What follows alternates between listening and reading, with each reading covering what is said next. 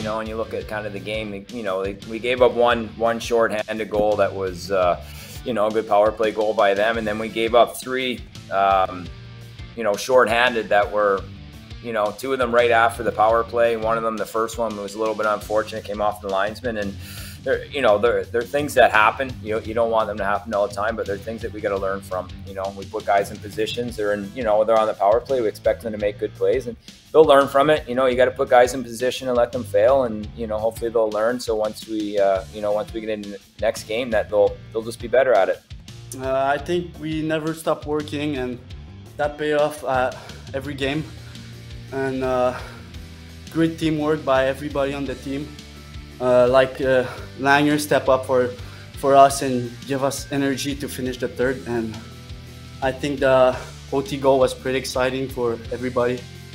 Yeah, it's tough. You know, like I thought our start tonight was a little bit better, to be honest with you. You know, our second period was obviously better than last night, and then our third was strong again. They're in their 3-3, and you know, they're coming in a little bit desperate too. They lost their first two on the road, so they're trying to find at least one win before they get back home. And you know, so we're here, and it's only our second game, kind of as what we see as a new group. You know, even though a lot of guys were here before Christmas, we had such a long layoff. It's almost like a mini training camp coming back, and we're just starting the season. And you know, details we got to get better on. Our D zone's got to be quicker.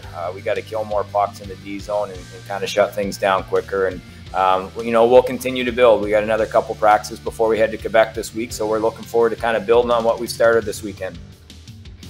It's pretty exciting because my parents are in the stands, and I think it's always fun to finish a couple games with 2 wins, and one in shootout and one in OT.